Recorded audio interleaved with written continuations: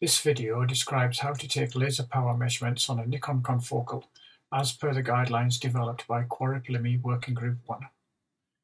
Kess van der Oord at Nikon has developed a macro that allows automated measurements using a Thorlabs power meter and a power sensor. You will require the Thorlabs software installed on the acquisition PC and an empty USB socket to attach the power meter to the PC. Here we will demonstrate with a PM400 power meter. We keep this with the required USB cable and the power sensor. This is an S175C, which can be mounted like a slide above the objective. The confocal and lasers have been powered on for at least 1 hour prior to beginning measurements. Power on the meter and attach to the PC via the USB cable.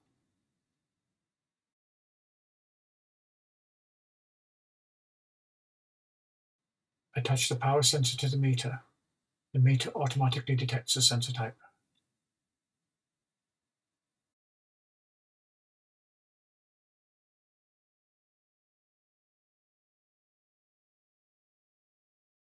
Place a sensor on the stage pointing to the objective.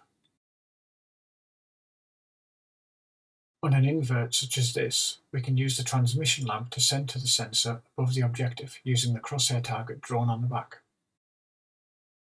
We don't need to adjust wavelength or anything on the sensor. The macro will control all of that for us. Now, in Nikon Elements, ensure the light passes to the scan head and that the interlock is off.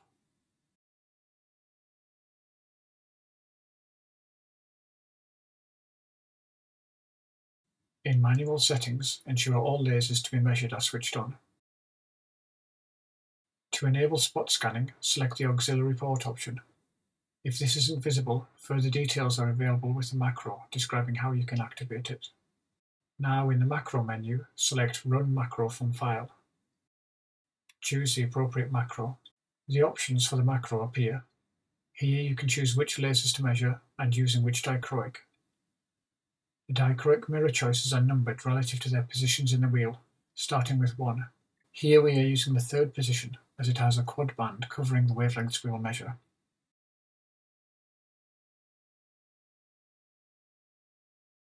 You can specify the upper and lower limits for the laser intensity. It is important to cover the range the lasers are usually used in if you wish to check linearity, but also to ensure the upper limit is below the sensor's maximum input.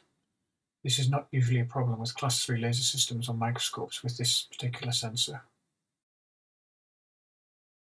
Next we have the options of measuring the 2-level set, whether we wish to check linearity of the OTF, and whether we wish to check short-term and/or long-term stability. Here we have omitted the long-term stability tests. Under More settings, you can alter the metadata stored with the results, including serial number, log file locations, and the linearity points used.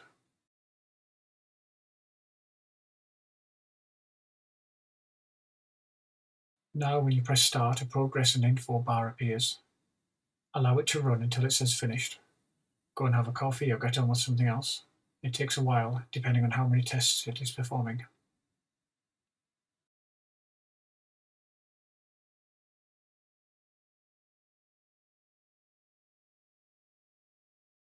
When complete, it says Finished at the top of the progress bar.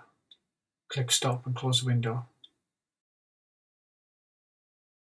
The data files will be where you set them, and each measurement is saved as an individual CSV. These can be analysed directly in either a database or a pre-prepared spreadsheet to track intensities over time.